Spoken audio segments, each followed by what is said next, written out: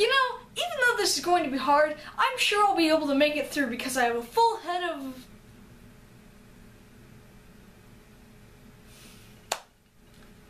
Well, shit.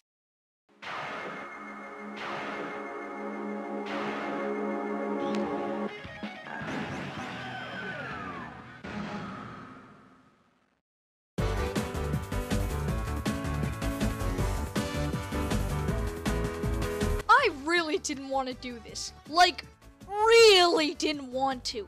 Every urge inside of me told me that it was a bad idea and that I didn't need to do it. But where's the fun in that? Well, for you guys at least. For my own sake, I guess I'll just have to squirm. Because for some reason you guys love to see that. Anyway, let's actually talk about this topic. Games are constantly made for one reason: fun. And most times, game developers seem to follow that standard. You know, good level design, awesome bosses, things that are fun all around. However, certain developers rush into the fray with little to no experience behind their belt saying, "Yeah, I can totally make a game. I mean, I've never done it before, but everyone has to fucking start somewhere, right? Right?" So I guess it's time to travel down the worst of the worst and pick apart these games in every fashion. For the rules, it's pretty simple. One per franchise and no easy targets. Easy targets can be classified as things like movie tie-ins and sports games because they're mostly just made for the cash. Because that's the one thing everyone cares about nowadays, isn't it? In addition, I will also be excluding any children's games, as they often have little to even no thought put into them, so it would just be too hard to separate them from one another. That's why, as much as I wanted to, I will not be including Elmo's Letter Adventure for the Nintendo 64. Trust me, I wrestled with that decision for quite a while. And finally, similarly to Will, I won't be filling the whole list with every bad old game ever, because only certain people actually knew what they were doing. But that doesn't mean I'm excluding every old game. If something's really bad, it counts. Anyway, let's get rolling.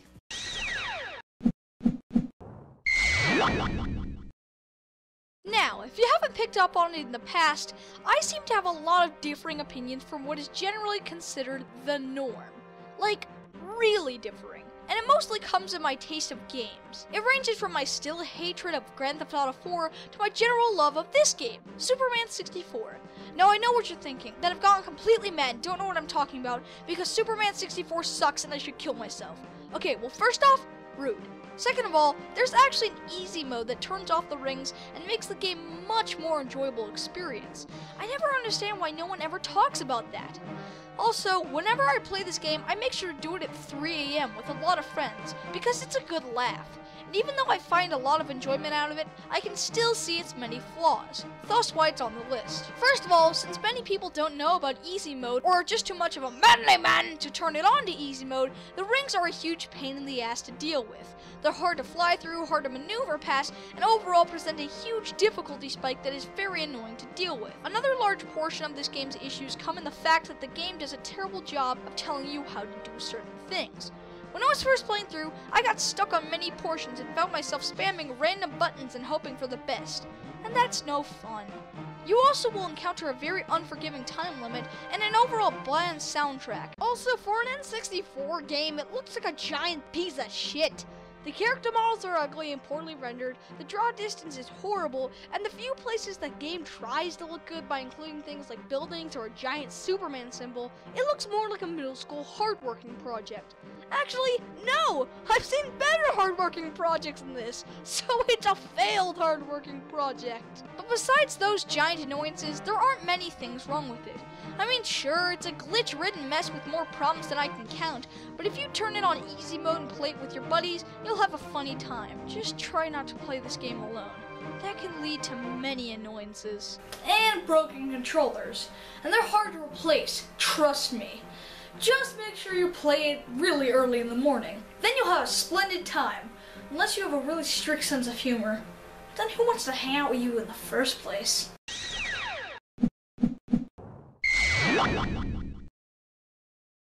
You know what? I'm not a fan of basketball.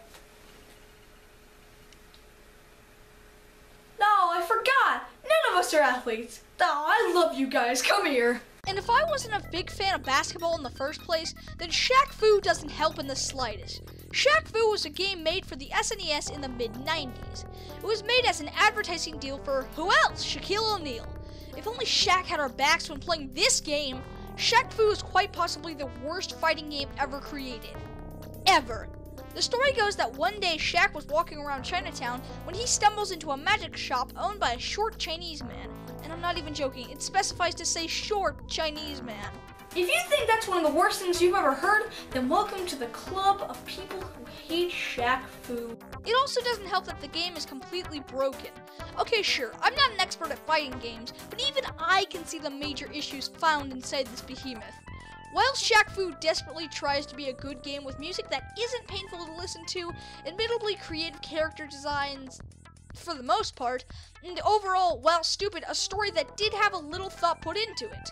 But the thing that just kills Shaq Fu comes in the gameplay department. In my fighting game experience, when I start to lose, I start mashing random buttons. While that might be my strategy and my strategy alone, this game does not allow that. See, there's a major delay in hitting the buttons and Virtual Shaq actually doing the corresponding move. So when you're playing, especially when hitting the buttons, Shaq oftentimes will get his ass beat because of the unbearable delay, or won't even do the damn move at all. It ends up being a very frustrating experience. But the game's biggest sin, bar none, is how serious it expects you to take it. This is a game where you're playing as fucking Shaquille O'Neal, and yet the game treats itself as if it's Heavy Rain of the Colossus or something. Oh, and have I mentioned that one of the biggest monuments to this game is actually a website designed to convince people to destroy every copy?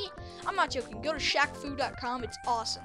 But would you believe me if I told you they were going to make a sequel that's a different genre? Well, that's happening! So look forward to Shaq Fu, a legendary board coming to a GameStop near you! This has got to be one of, if not the worst fighting game ever invented. Just a pro tip. Next time, just make a real fighting game with real characters.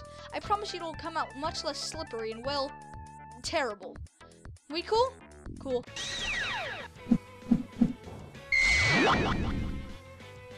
Oh, Sonic, it's been a bumpy road, hasn't it? You've been subjected to terrible game after terrible game, and then just when the future looked brightest, Sega extinguished the flame with the giant shit that was Lost World. You just can't catch a break, it seems. But do you remember how any of this started? It had been 5 years since Sega had released a Sonic game, and Sega, being the smart people and all, released a new and improved trailer of the, well, new and improved Sonic reboot. Now, to be completely fair, the trailer did look pretty damn impressive. It showed high speeds, a dark storyline, and oh god, Eggman nipples! But even aside from that nasty little detail, the game looked great. And it was finally released to the public in 2006, and became one of the biggest flops of the year. You know you've made a bad game when one of the only redeemable things is the soundtrack. And seeing how that's pretty much as good as it's gonna get, we'll start there. The soundtrack to this game is fucking beautiful. It tackles several different genres, and in each one it manages to master it. My favorite? Isn't it obvious?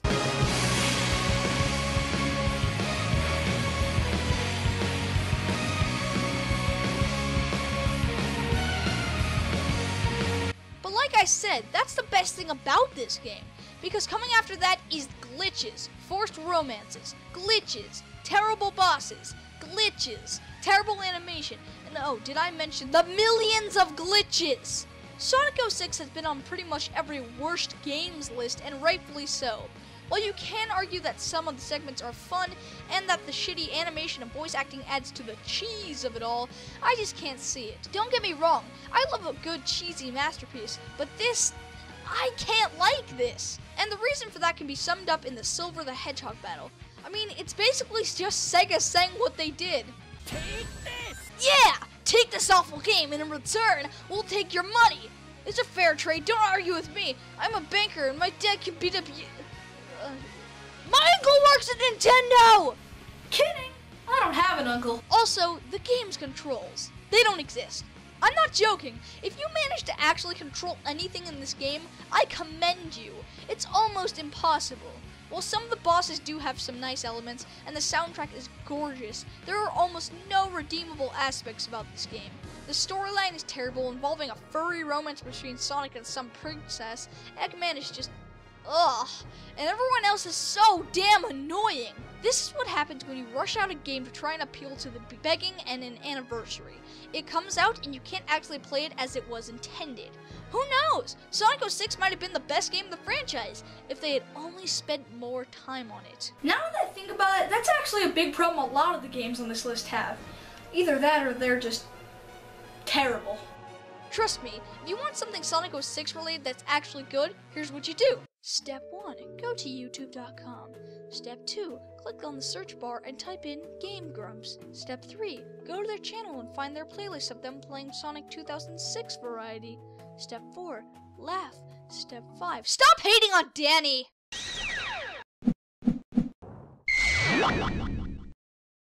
If any of you are big fans of Nintendo, then you'll be aware of the quite ironic story of how Nintendo and Sony were working together to create a disc-based add-on to the SNES. You'll also know that the deal went bad, Nintendo pulled out, leading Sony to keep working, which eventually led them to create the PlayStation, meaning Nintendo inadvertently created their own biggest rival. You're probably wondering why I'm telling you any of this. Well, it seems Nintendo wasn't done with the disc-based add-on idea because they partnered up with Philips to try again. Almost identically, Nintendo pulled out of the deal, but there was one small difference. Philips still had access to some of Nintendo's beloved IPs, and they released several terrible adaptations that, and to me, the worst ones were the Zelda games. Oh my god, these games are terrible! If any of you have been on YouTube long enough, you might have actually heard about these horrors without even realizing it. 2 of the 3 Zelda games on the CDI had cartoon-style cutscenes, which were hand-drawn and animated. And as much as it pains me to say, they're probably the best thing to come out of these 2 games. However, around 2005, several YouTubers decided to have a little fun, and use some of the cutscenes out of context to create YouTube poops. They were crude, to say the least, and oftentimes not very good, but I'm assuming that's how a lot of you saw them in the first place. It's how I did, and originally I thought it was just some half-assed fan game. Oh, I wish it were that. But Philips created something much more sinister. These games obviously aren't very good. No one in Nintendo actually surveyed the creation of these games, making them turn out terrible. They suffer from the usual bad game tropes: hideous graphics, weak enemies, and terrible controls. Especially that last one. What do I mean? Well, to pause the game, you push down C. To enter or exit doors, you push down C. As a result, you oftentimes, instead of going through a door, just pause the game and vice versa. However, that's honestly the least of your worries, while enemies range from incredibly difficult to one-shot kills. Let me give you a scenario. The final boss and just a regular crab enemy. One of them takes multiple hits and one is a straight shot. Care to guess? If you guessed the final boss, you'd be incorrect. Yeah, apparently the game does the exact opposite of what's normal, as a giant crab takes multiple swings of your sword and, I say this very lightly, Ganondorf, all you have to do is throw a book at him. Yep, that's what I thought. However, while 2 of these games are very similar to each other, there's one very different one. Zelda's Adventure. First off, instead of being a side-scroller to the likes of Zelda 2, this one has a top-down perspective similar to the original, and it also has live-action cutscenes. Honestly, it's probably the best one out of all, but that doesn't mean I like it. It still has a lot of problems that can be difficult to deal with. These can be with things like screens taking longer to load than the original Zelda, live-action scenes being creepier than the cartoon ones from the other 2, to even the enemies just being, well, no. They're all just unplayable messes. Look, just take my advice. Play a regular Zelda game. Do that and you'll have more fun than you will playing all 3 of these games combined. And what about these 3 games? Well, just do what me and all the other Nintendo fans are trying to do. Sweep it under the carpet and forget about it.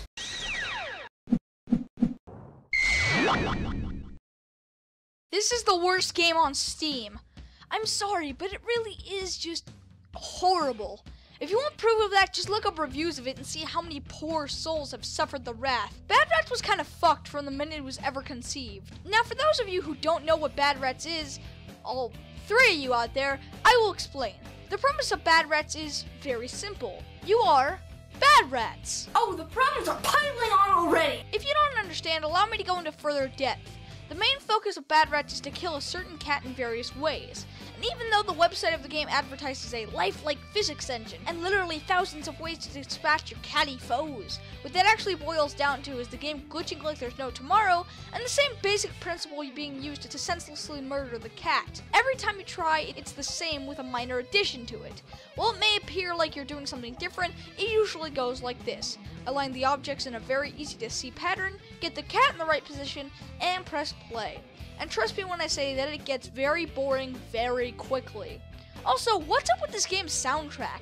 It sounds like the soundtrack of Banjo-Kazooie and the soundtrack of Barnyard the Game had a drunken fling in an alley, and this is the bastard child they then have to raise together. And I know that this is a common trope on this list, but the graphics for this game are fucking hideous. The budget and the time I'm going to spend on this video is probably more than the designers did on the entire game, which is, by the way, $50 in about 3 hours. Also, the designs for the rats are pretty stereotypical. There's your pretty average baseball player, average smoker, and of course your completely average Iraqi terrorist. Oh, you didn't expect that? What game doesn't have an Iraqi terrorist? All the cool games nowadays do. You know, the length of how much you're going to enjoy this game is in the title. It's bad. Like, seriously bad. Even though it's only about $5 on Steam now, I still wouldn't recommend it at all. And hey, what irony, because no one else likes this game either. Go and see if anyone recommends this game on Steam. No one, I promise you. And that's a Butler promise, so it's good.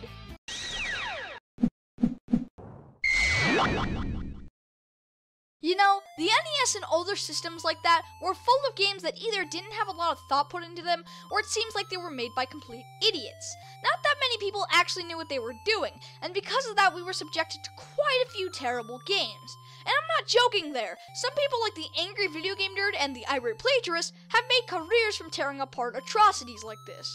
However, there was one game series that seemed to come up more than any other with the nerd, the punk, and especially Pro Jared. I am talking about the horrors that are the Highlight series. I want you to watch the first few seconds of game footage and tell me what it reminds you of. Is it just me, or does that look exactly like Zelda? Well, actually, if you're being technical, Highlight did come out first in Japan. But here's the thing. Zelda took the shitty formula that Highlight farted out and then made it a masterpiece. But what's actually wrong with this game? Well, firstly, it is extremely difficult. And before you go and say, hey, that's great, I love a challenge, let me stop you right there. This game is not difficult in a fun, let's play that all day way, and in more of an, oh, come on way. See, to attack, you have to run into people holding the attack button while facing their back. However, with some enemies, it's very hard to see where their backs even are. I mean, take these slimes, for instance. They can be found on the very first screen. Does this thing look like it has a back? Either I'm an idiot, or that's really hard to distinguish. And I know it seems like a minor point, but it's things like this that pull the Highlight down completely.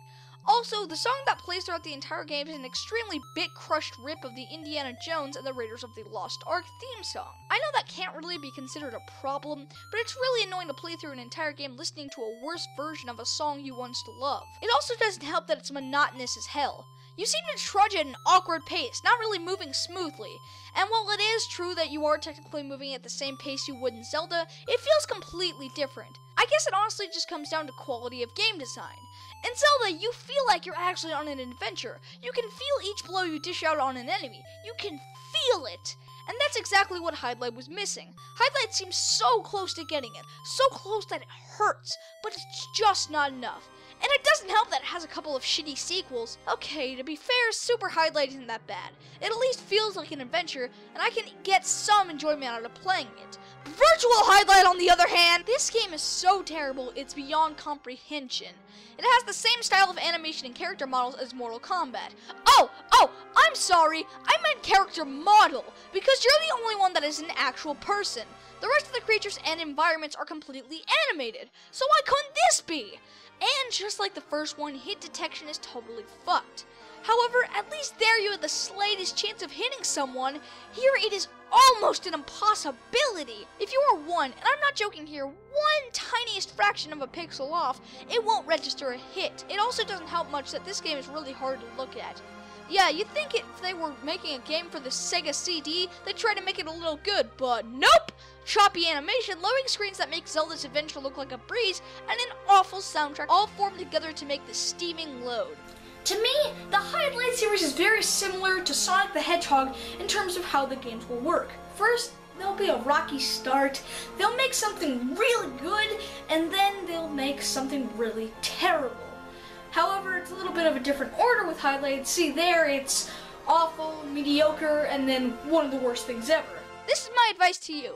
If you have to pick up a Highlight to play, make sure it's Super Highlight. That one's at least bearable.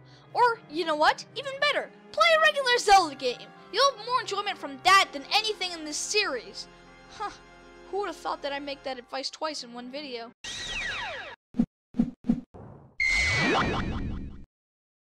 We are now in what I like to call these are what I consider to be the worst of the worst. Games so awful that I could barely write about them without breaking out in a sweat and needing to go to sleep to avoid the stress, having nightmares, and then waking up and trying again.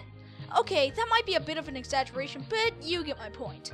And to start us off, we have Plumbers Don't Wear Ties. This game used to be a bit of a hidden gem of awful, something that only a select few unfortunate knew about. But then the nerd came around and everyone knew about it. Now this game has been shot into the limelight and many videos on the internet are devoted to ripping it apart. Plumbers Don't Wear Ties is a game for the 3DO, a type of system that tried to boast itself as new and revolutionary. It had the same type of software as the Sega CD and FMV, but this system was different. There's no middle ground to find here. It's either really good or really bad. There's the downright masterpiece of Wing Commander with Mark Hamill and Harrison Ford, but then there's this thing. Plumbers Don't Wear Ties follows the story of John and Jane as they try to fall in love. However, they run into many different obstacles along the way. What types of obstacles do you ask? Oh, nothing much, just terrible video and audio, the random occurrences like the narrator fight, and what's that last one? Oh yeah, random breaks in the fourth wall that aren't even funny. Oh, what? Oh, the actual game. Oh, that's different. I'm not even sure if I can call this an actual game. It doesn't have any of the qualifications of one. I mean, sure, sometimes you'll have to make the most basic of choices and get scolded for them later, but that's the type of thing you'd expect to find on the extra section of a DVD movie. No, Plumbers Don't Wear Ties is more like an independent experimental college project. Okay, this game isn't very good. Yeah, like really not good. Like really not good. Like really. The game often will make fun of you for the choices you make, or more likely, bitch about how immature and uninformed they are. And trust me, it gets annoying real quick. There's also a chicken head, and applauding dogs, and a nun, and a sex scene, and a cut-out panda, and not a good game. I know I seem to be ending a lot of segments with this, but don't play Plumbers Don't Wear Ties. It's a putrid mess of awful characters, awful cutscenes, and awful everything. Just stay away from it. That way, you know, you won't have to suffer like I have.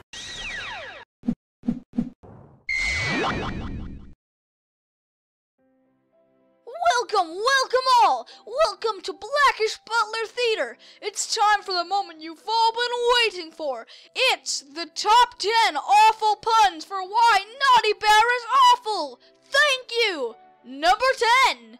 This game was stuffed full of good mechanics. And then the game ripped it out!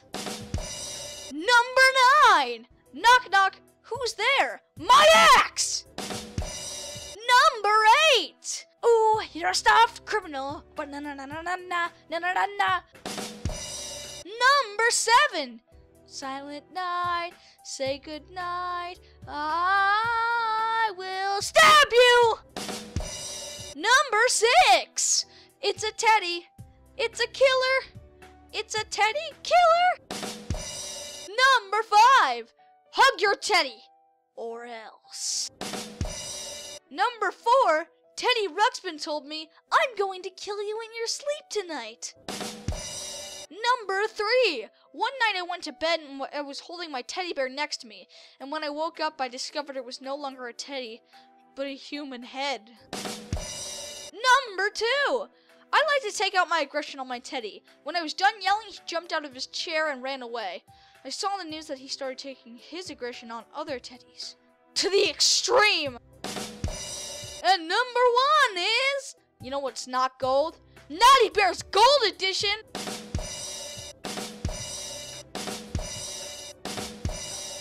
Oh! Oh, thank you! Thank you so much! Ah!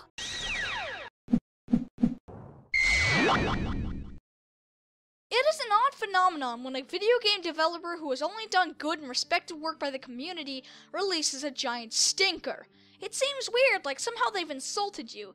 Even though they might have tried their hardest, it just didn't work out. And honestly, I think the worst example of something like this happening is with John Romeo and Daikatana. I think one of the worst things about this game is just how disappointing it was. John Romeo had been come to know as the badass of the gaming community, the guy who created Wolfenstein and Doom. But with Daikatana, even Romeo's reputation couldn't save it. Daikatana suffers from many of bad gaming's tropes. Bad graphics, a storyline that a 5th grader could have come up with, and slippery controls. But to me, the worst thing in the whole game is how good it could have been. There are signs of Romeo's work throughout the entire game, and those parts are actually pretty damn fun. But if only the rest of the game could keep up. Problems arise as soon as you start up the game, as after the opening cutscene, you aren't told where to go or what to do. I think the best idea of how to show you what to do in a situation like this can actually be found in Doom. There, you also aren't told exactly what to do, but the game is centered around that sense. It isn't hard or confusing, but it also isn't kept in linearity. The halls are all sloped downward to show you where you should go next, and if you find monsters you haven't killed, then you probably haven't been to that area yet. It seems to me, at least, that this opening section was trying to emulate the feeling of what Doom had. It just didn't succeed. It's also worth mentioning that this game tries to have an aiming system that to the likes of Doom once again. But the shooting mechanics worked in Doom because it was in 3D, but in a 2D type of layout and enemies. There were still sprites and they had their own attack patterns, but just doesn't work when everything is in 3D. You see, in Doom you didn't really have to aim specifically, just in the general area an enemy was in. However, it seems that the aiming system in Daikatana was created for something with a lot of shooting and booms. Setting up a Doom-like environment does not work if you set up the game like fucking Blacklight Retribution. Daikatana also has the enemy AI of a preschooler, as they will often run around not making any sense whatsoever. Oh, you're expecting me to do another Doom comparison. No. Doom's AI is great. Daikatana is not nearly as good as Doom's AI is. And that's how grammar works. Why is it that the game designers make the enemy stupid in shooting games? No one likes it. Oh, I forgot. Except the game's target audience. You know, the 3-6-year-olds. I'm sorry, but it kills me when I see this in games. It hurts me to see what Daikatana could have been, but it screws up at what it's trying to be, a modern-day shooter. Unfortunately, that's not what John Romeo was good at. He was good at making good shooters. John, I will always have respect for you, but no. If you ever return to video games, just try and make it more similar to Doom. Preach, brah!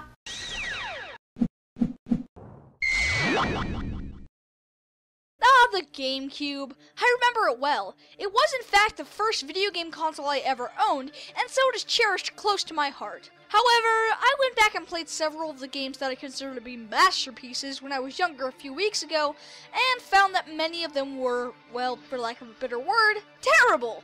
And as much as I'm ashamed to admit it, I did actually consider Charlie's Angels to be good. Oh my god, this game is awful! I know that there's not that much to say since Jantran's video, but I will reiterate. Charlie's Angels is a game made for the GameCube based on the two 2000s movies. They were met with critical mediocrity, and so of course a video game had to be made for them. And once again, of course, this game was terrible, sexist, and overall very horrible. Now, I personally like the Charlie's Angels movies, but this game just doesn't do it for me. The levels all feel very samey, and nothing seems to be in the right place. Also, the dancing. Just the dancing. 'Cause you know, that looks normal. Charlie's Angels also suffers from what I like to call trying too hard to make the girls sexy-itis. It is a rare condition that happens when you try to push the sex appeal on your characters way too much, and this game excels at it. The enemies also make no sense. The first step you take, and I mean the first singular solid step you take, random people will begin beating up on you. I mean, what kind of person would just randomly start beating up on someone they've never met? Huh? Huh? Ha ha ha! Fuck this, I'm out of here. It doesn't make any sense. Charlie's Angels also seems to be trying to be other games of its caliber. You know, beat 'em ups that really push the bar and manage to be really good. Things like Final Fight, Double Dragons, Ransom City Rampage, etc. and etc. However, it just doesn't seem to match with those things because it's so damn ridiculous. This game doesn't look the part, nor does it play the part, and it doesn't deserve to be on the GameCube. No one likes this game. No one!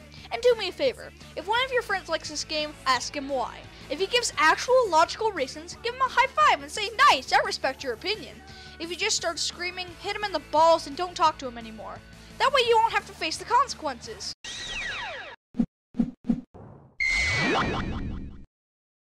You know what's even worse than a bad game being made, period? When a bad game is made by an immature person who can't take criticism. Day 1, Gary's Incident was released to the world of Steam in November 2013 to complete shit reactions. Everyone and their grandmothers hated it, and for good reason.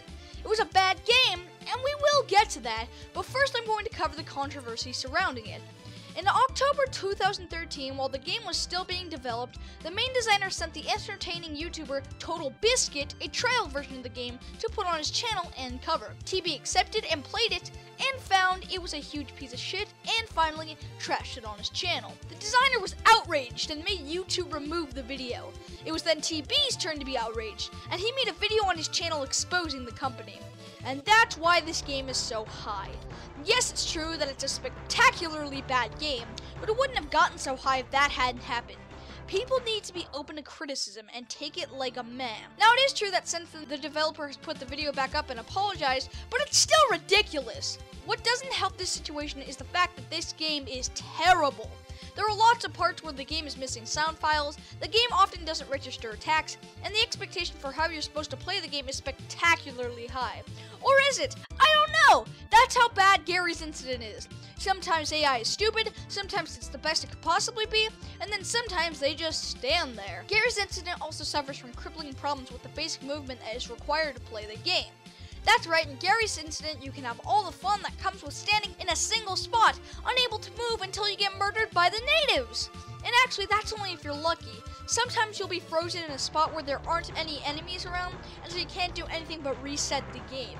It's extremely bothersome, I promise you that. Also, this game will sometimes decide that you need to die. You'll be walking around and then, oops, you're dead. I want to meet the chimps who programmed this, because they really want someone to blame. But I do have one nice-ish thing to say about this game. It is really good at one aspect that it's almost ridiculously good at. It's really good at being terrible. Not a compliment, but still.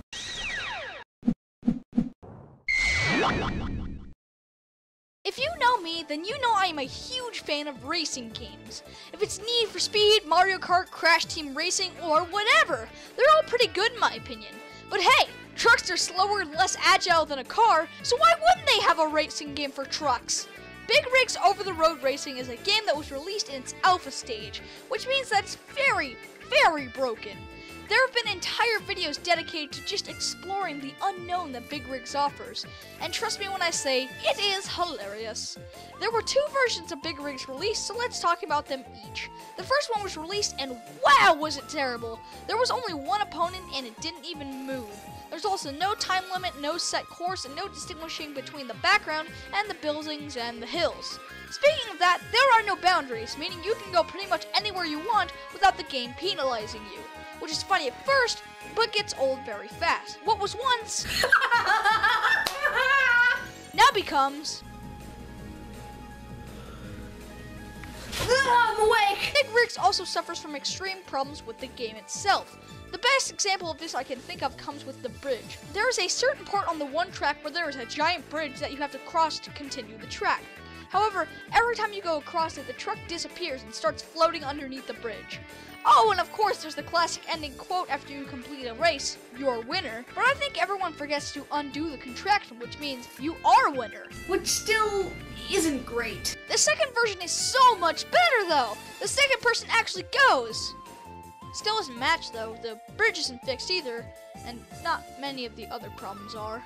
But I'm sure that they will make more versions of Big Rigs. Why? Make some money. Why would they stop? And I'm fine with that. More versions you make, more time I can spend laughing. But just remember one thing, Big Rigs creators. You're a winner.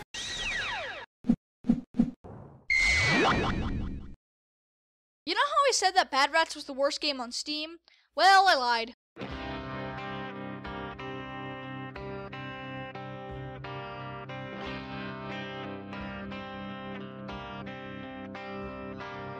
Right to Hell Retribution is like what happens when you pair up a brain-dead monkey with a coding nerd. You get a mess of random biker jokes, missing sound files, and apparently 2 planned sequels. Right to Hell is the type of game that you buy for your friend as a joke, but then end up regretting because you could have used those $15 for lunch. This game, oh, this one's special! Let's start the endless list of things wrong with this game with the combat. Being a biker, you'll obviously be getting into lots of fights with other bikers. And it seems like they tried to very closely copy the Arkham games with its system, but it ends up being much worse. How? Well, to see that, we actually have to see how Batman did it. There, the game taught you to see various signals around Batman's body that say when you need to parry, attack, or counter. It also did a very good job of teaching you the ropes of the mechanics and then allowing you to master them. Well, Right to Hell has none of that! Instead, you have to pay very close attention to everything around you and hit the corresponding bad guy with the punch. Problems arise in the middle of throwing a punch, you'll be bombarded by another biker behind you. And then you try to hit that guy, but the original guy throws a punch and... Ah! Oh, but if you thought that was bad, you'll never believe how this game portrays women! Women in this game are your typical damsel in distresses, and I'm saying stereotypical to the dime. And every time there are people you must kill to rescue them. You're then rewarded for your efforts by fully clothed, completely fucked up sex. See any problems here? Oh, so many! Also, I know that this might be a bit of a personal problem, although I've heard others are having similar issues, but this game makes me motion sick. Every time I have to move the camera around and adjust my gun, I feel like vomiting. The open world system is totally broken as well, because believe it or not, a big desert with little to no life in it isn't interesting. I know, I'll let you recover from the shock. Even the little characters you do manage to run into aren't that fleshed out. I really hate it when the developers don't have that many characters to work with, and they still manage to make it suck. I don't understand it. There are like 5 characters you can interact with. Oh, except for the bad guys, I haven't even mentioned them! The main antagonists of this game are a rival biker gang who murdered your brother in hilarious fashion. If you tell me you didn't laugh at that, you're a liar. They're not good characters at all. I couldn't find any way to get invested into them at all. And actually, that fits the tone of the rest of this game. I can't get invested in this game, and it hurts. But bar none, the worst part about this entire game is the bike mechanics. Riding around is rough as hell, and when trying to make a turn, you'll oftentimes get thrown all over the place. Do you get how bad this game is? The primary mechanic got screwed up. Who does that? Take my advice on this one. Steer clear. If you're a hardcore biker/gamer, go somewhere else to get your needs fulfilled. Just make sure it's good first. I'm willing to bet that a lot of you thought this would be #1 simply because of what it did to the industry. However, I have found something worse, and that's saying something. But this one's still pretty bad. This is E.T., the extraterrestrial. No, I haven't gotten mad. I actually think that there's something worse than this in existence. But it was hard to find that game because this one, oh wow, it's bad. It's so bad that it caused the whole video game crash of 1983 and almost ended the industry. Atari hyped the fuck out of it and planned to make it their next big thing. So much that there were 5 million copies created because they were sure they were going to sell that much. There were TV commercials, magazine ads. Spielberg himself got involved because he thought it would be that good. There was only one major problem. Atari had to rush out the game to beat the Christmas rush of '83, and so they told the main programmers they had a total of 5 weeks to program it. Yup, 5 whole weeks! As you can probably tell, it stressed out the designers. And oh boy does it show! This game is really terrible. I've played it a multitude of, even I can't figure out what's going on. E.T. has to be this little guy, and Elliot has to be the guy that picks you up when you die, but other than that, it's all speculation. There's nothing set in stone with this one because it makes no sense. This game is so phenomenally bad that the angry video game nerd is basing his movie on this game. He's been requested to review it hundreds of times, and he's making a fucking movie of it! And that's dedication, trust me. And I'm not joking when I say that Atari had so many unsold copies that they actually buried it in the desert. I'm fucking serious. It had been speculated that they did that, but EA recently found it. It actually happened. This game was so bad that it nearly ruined Atari. Atari, the grandfather of video gaming. Atari was a multi-million-dollar company, and now look at them, reduced to making sports games for the Xbox. Such a shame. However, this isn't the worst game I've ever played, and as much as it pains me to say so, we really do need to finish this up. Oh, this is gonna be hard. Okay, I'll see you guys at number 1.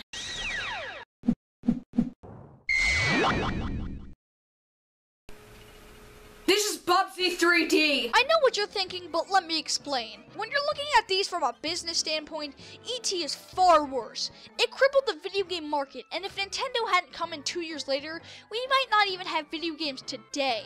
However, if you're looking at it from an actual gaming standpoint, Bubsy 3D is the far worse game. Bubsy 3D might just be the worst game I've ever played in my entire life. I'm not even sure I can technically call this one a game. It has been renowned by many over the years as a truly awful experience. And I can relate! This thing. Oh god! First, let me give you a little backstory. Bubsy was created in the 90s by the company Accolade that was going to make him a rival to Sonic and Mario. But there was a problem. Can you guess? If you guess the games were terrible, then congratulations! Bubsy's games weren't only bad, many people have considered his 2 games on the Super Nintendo to be some of the worst platformers on the system. And I can't exactly say I agree with that. They weren't exactly the best things I've ever played, but they definitely weren't terrible. Then he had to go and fuck up his streak of mediocrity. This pile of shit was released for the PlayStation in its alpha stage. However, it's actually worse than Big Rigs. The object of this game is to go around collecting tiny atoms and jumping on cloud forms. I call them that because they look like clouds! That's literally the entirety of the game, collecting atoms and jumping around. But that's not why I think this is the worst game. I think it's the worst game of all time because of what the company did to try and get people to buy it. On the cover of any standard edition of Bubsy 3D, you can see that a company by the name of PlayStation X called it one of the sleeper hits of 96, an adventure that no action/adventure platformer enthusiast should miss, and gave it the Gold X Award. And for years, I was surprised that any company would say anything good about this steaming load. Until about a week ago, when I decided I would Google PlayStation X. And what do you know? Nothing came up. Do you know what that means? That's right. No one, and I'm saying no one, would say anything nice about their game, so Accolade pulled some bullshit out of their asses and slapped it on the cover of their game. That's why I think this is the worst game ever created. It's bad enough to make a really terrible game, but to disrespect your customers enough to lie to them. It infuriates me. Hey game companies, you listening? Good. Here's a tip. If no one will say anything good about your game, it's a sign. Change the game. Got it? Great. The game wouldn't be this bad if it weren't for that little fact, but it does exist. So, it really bothers me. I'm going to give you the biggest tip I've given you throughout this entire video. Steer clear of Bubsy 3D. That way, one less person won't have to suffer. I'm the Blackish Butler, and for the love of God, don't play Bubsy 3D!